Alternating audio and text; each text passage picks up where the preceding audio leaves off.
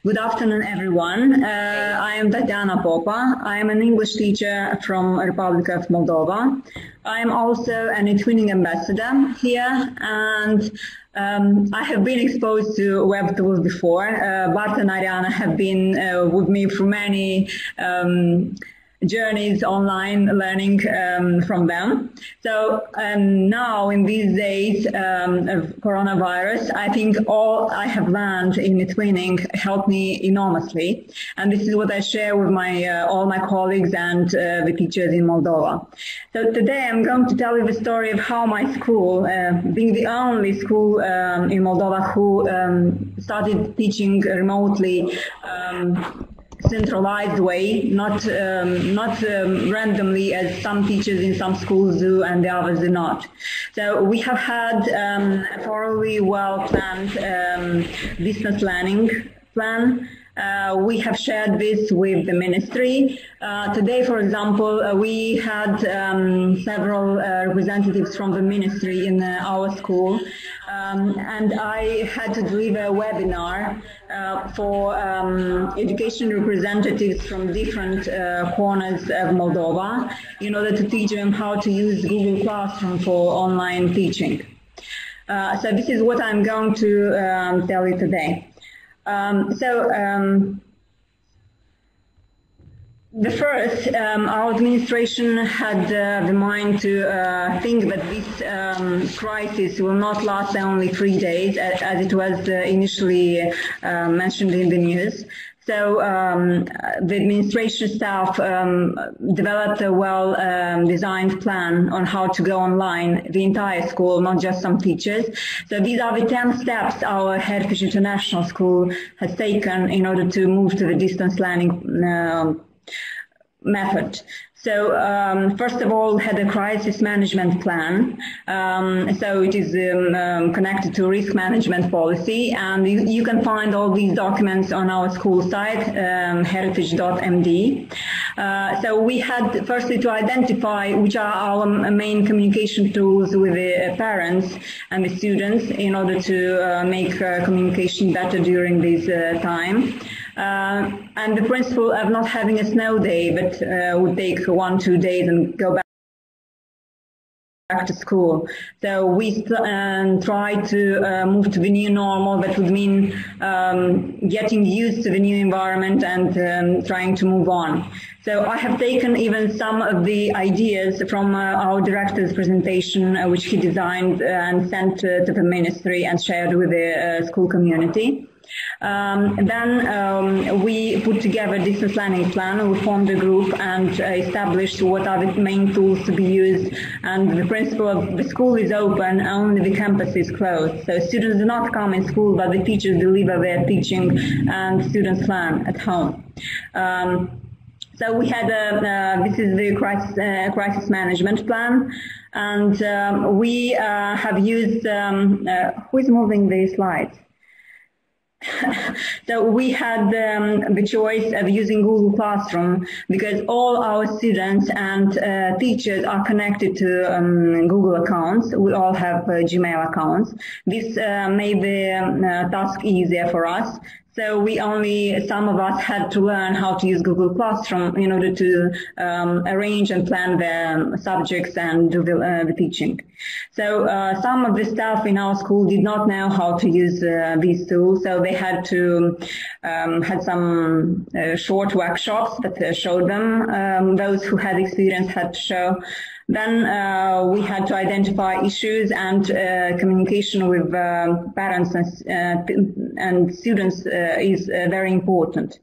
So we decided that we don't need to have the offline learning because all our students have the possibility to get online in order to study daily. And we are amazed that it actually works perfectly, and it's 100% attendance every day. Then this is the plan. This is the crisis management matrix for coronavirus. So we quickly moved from level 0 to level 2, and then in one night we moved to number 4. So the schools were closed in 2 days. So we kind of anticipated and worked very quickly on this. So this is the thorough description of how the cases of coronavirus spread in Moldova, how the first one appeared and so on.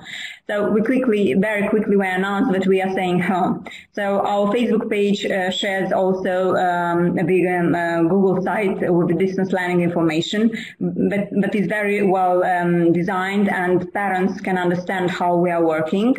Then we have on our school site, we have the link to the Google site, and you can have a look if you need and use the documents as well. This is how our virtual classrooms look like on Google Classroom. So these are mine.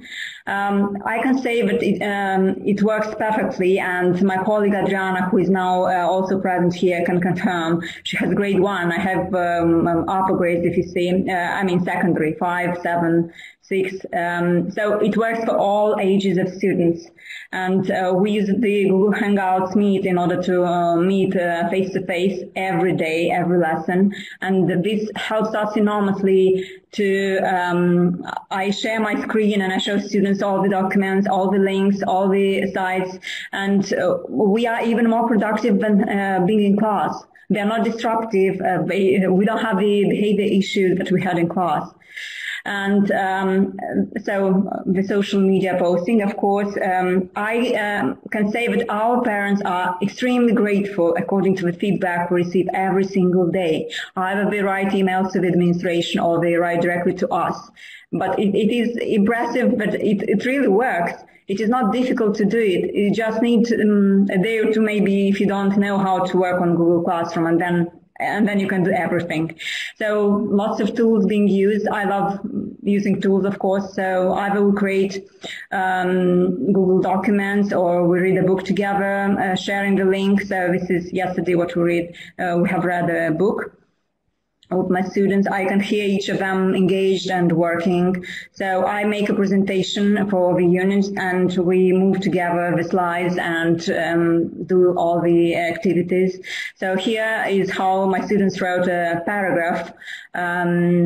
So the instructions are given, each of them contributed, and I can see them in real time how they do their job, as if I was walking around the desk, between the desks, and checking if they're writing their notebooks. So it is very easy to work. I love it. So here is the how we post the assignments. If they submit, I automatically see. I can check them here and give feedback instantly. Google Classroom works perfectly. And here is some pieces of advice for students. So, online safety goes first. It is the most important. And then the netiquette. We need to establish rules from the start so that students know how to behave in the online class.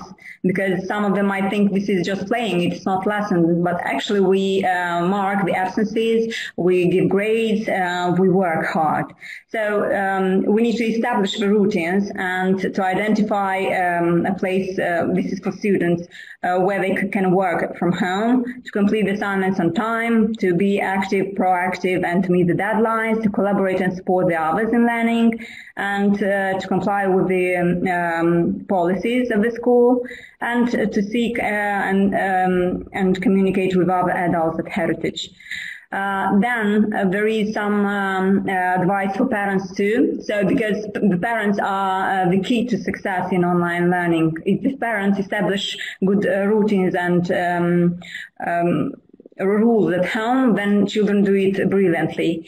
So they should have an active role, especially in the primary when they don't know how to get in the Google Meet or they don't know how to do things. So at the beginning, at least, parents should be helping in order to work. Then for teachers, of course, I don't know what is the situation in your country. In my country, some of the teachers pretend they don't know how to use technology. They say they don't have internet connectivity and so on. Still, it is around 90% of teachers in my country who own technology, who are connected, even though they are reluctant to step out of their comfort zone and learn something new. Well, I can say if they use Facebook, it means they can use anything. Then each student needs a Gmail account, of course, in order to be invited in the Google Classroom. Then we should give the Google Classroom codes to the senior leader who would check how we do our teaching. This is for the salaries, of course. We don't want to be staying at home without a salary. Then we need to establish some school hours. It means if I have lessons from 8:30 to 3:30, I should be online and working. And then the Google Hangouts, if you see students, the list of students on the right side, it means it is a kind of register. You see who's present at the lesson. Then rules regarding how they should be dressed in the online meeting. They can't be coming in pajamas or naked and so on. And we should try to do a variety of activities so that they don't stay in front of the computer for 6 hours. We should make some pauses. We should give them different type of tasks so that they work differently. So there are lots of resources to use in this case. So we need to do the learning in an interacting, engaging, and challenging way. It should be interesting. It should make them feel happy about what they are doing. And we should not forget the teachers that now, as they are at home and the parents are also at home, we basically have the parents in our classrooms as well, even if they don't show in front of the camera, but we can guess that. So in this case, our director says doing nothing is not an option. We should find a way. So my last thought would be, I love John Dewey and what he said. If we teach today's students the way we taught yesterday's, it will simply rob them up tomorrow. Because we all know a 21st century learner should be developed and should have the skills to live in the 21st century and not in the 20th, for example. Okay, this is what I had to say. Thank you very much for your attention. If you need any additional information, go to our site. It is heritage.md.